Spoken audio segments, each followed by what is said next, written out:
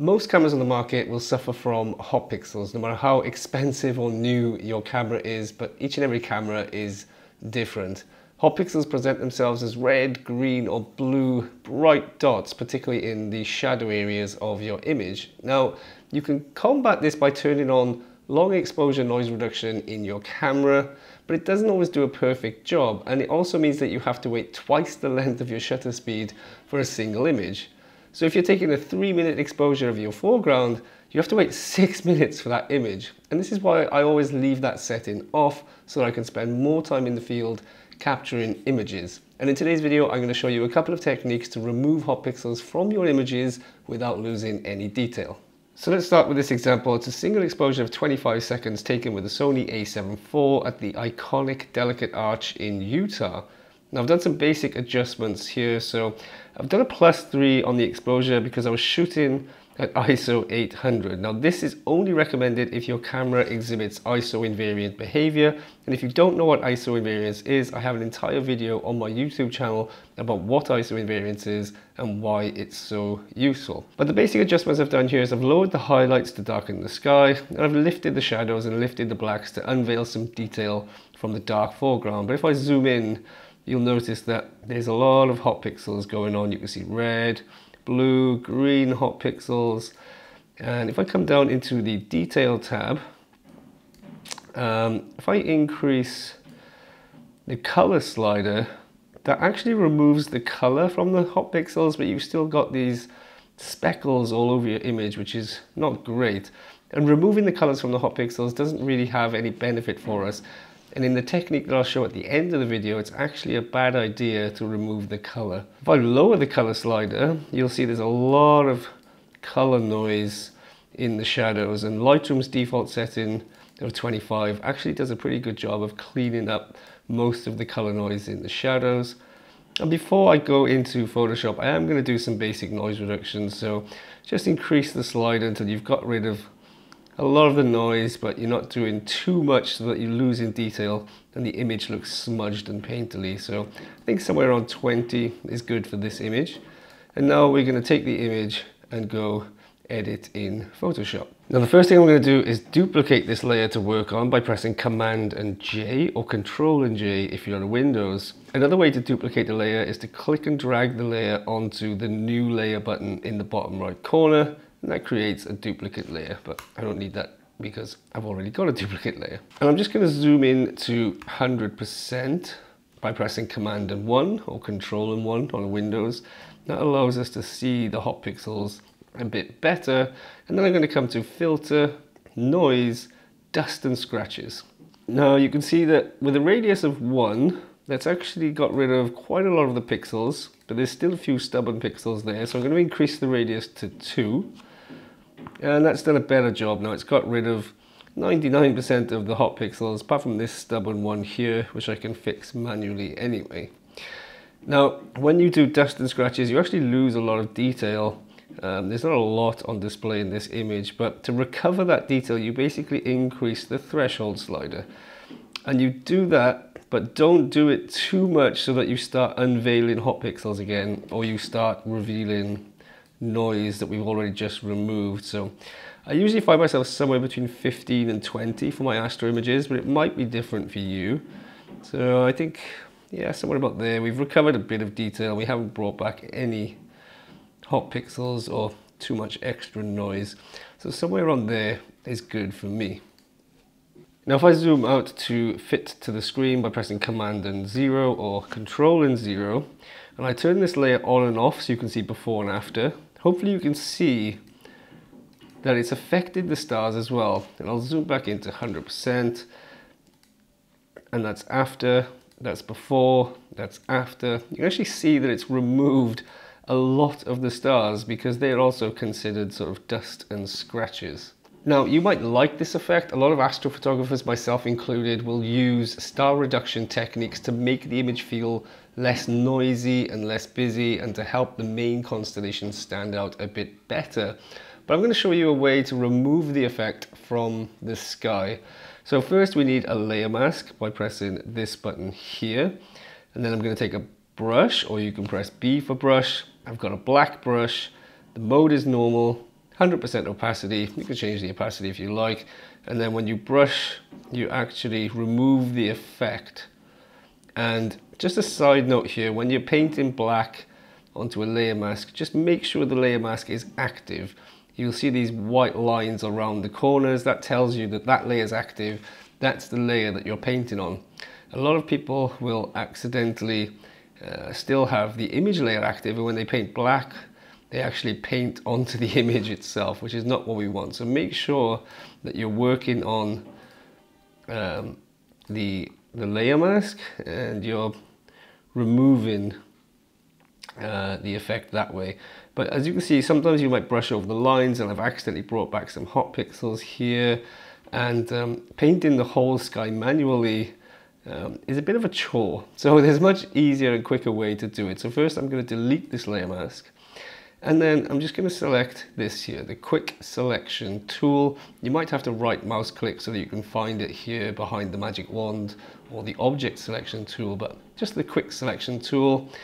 And I'm just going to brush over the foreground, and you can see that it automatically selects the foreground pretty well. Just going to draw a little line over the person, and you can see it's got a really good rough selection of the foreground. And if I zoom in, we can actually refine the selection by coming to Select and Mask, choosing the Refine Edge Brush tool, and just brush in here to tell Photoshop, hey, do a better job of finding the edges here.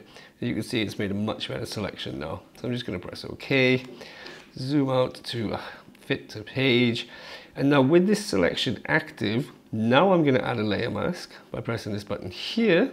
And you can see the layer mask has a white for the foreground and black for the sky. So wherever it's black, this layer is not visible.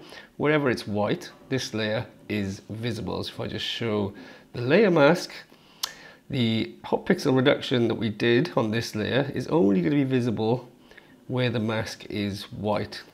So if I zoom back into 100%, show you before and after, you can see the hot pixels are only being removed from the foreground and the sky is not being affected. Now with this layer active, I'm going to have a little look because I can see there's a hot pixel there still. So I'm going to come to the Spot Healing Brush tool, and I could just get rid of that manually. Have a little look, see if there's any more. One there, one there. There's only a few to clean up, so doing this manually is not a big chore. But what if we have an extreme amount of hot pixels that don't get removed by this technique? Before I show you how to do that, a quick message from the sponsors of today's video, Skillshare. Skillshare is an online learning community where people from over 150 different countries come together to take the next step in their creative journey. There are classes on freelancing, business, graphic design, photography, videography, basically anything creative that you can think of. If you're enjoying this video, I'm sure you'll enjoy the astrophotography content on Skillshare, especially Ian Norman's class on nightscapes. It's a great introduction to the foundational knowledge you need for landscape astrophotography. I've been using Skillshare for a few years now, and I've used it for all sorts of things. Tips on getting clients as a freelancer, tips for running my business, even things like videography, editing, and it's where I learned the skills so I can create the intro to my Astro vlog series, which people absolutely love. If you'd like to join along, the first 1,000 people to follow the link in the video description will get a 1-month free trial of Skillshare Premium. You can access all of the courses, as many as you want. Give them all a try. You can even download them for offline viewing later on. And if you're enjoying Skillshare and you want to continue that creative journey, the annual subscription is surprisingly affordable. So follow the link in the description down below. Perfect a new hobby, maybe land a new career, or even start your own business. And thanks Skillshare for sponsoring today's video. Okay, so some of you might be expecting the next technique to be dark frame subtraction. This is actually what your camera does when you turn on long exposure noise reduction.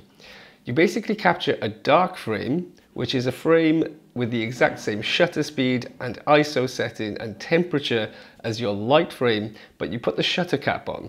So you're taking an exposure without collecting any light, and it basically creates an image or a map of the thermal noise and the hot pixels at the sensor. This is a dark frame.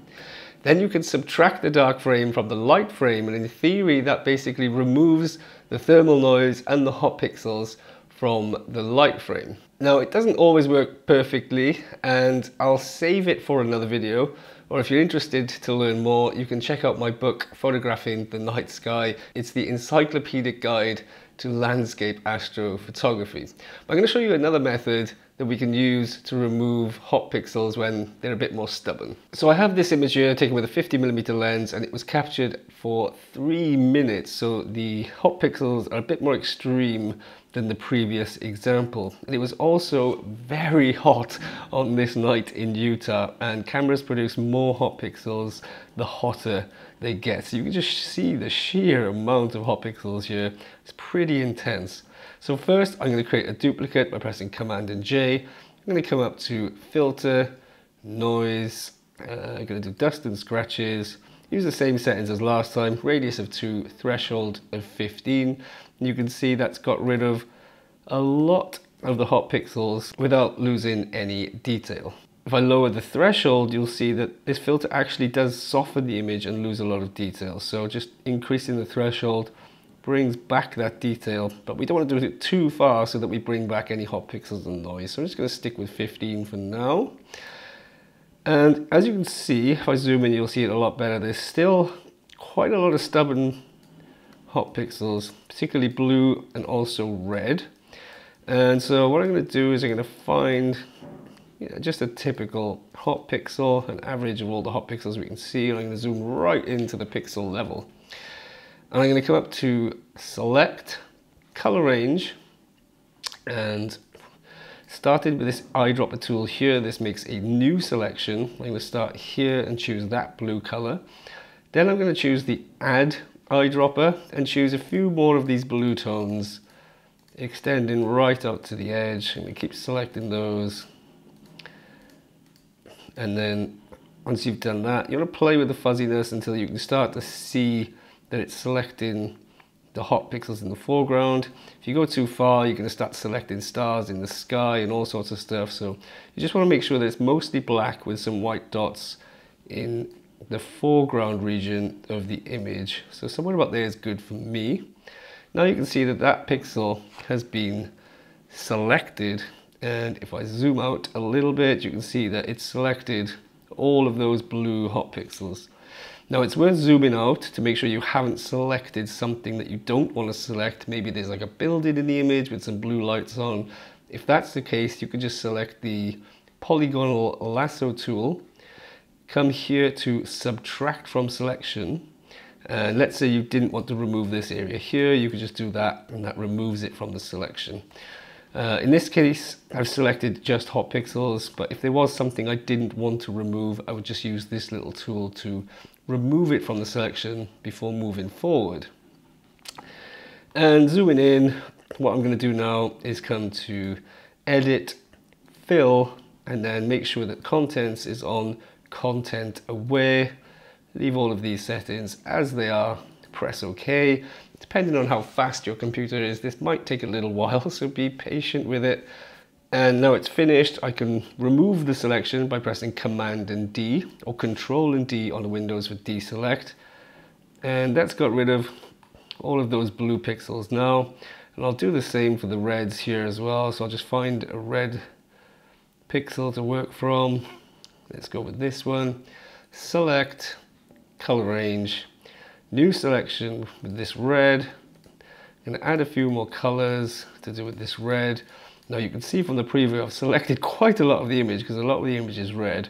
So we're going to have to bring the fuzziness down until most of the image is black and we've just got some of those spots. And that seems to have done fairly decent selection. And one thing you can do to improve the selection is come to Select, Modify, Expand. Change it by 2 to 4 pixels. I'm just going to go with 3. And then come to Select, Modify, Feather, and just feather it by 1 to 2 pixels just to soften the selection. And then we're going to do the same again. Edit, Fill, Content Aware, and hopefully that will remove all of these red hot pixels that are lurking in the shadows.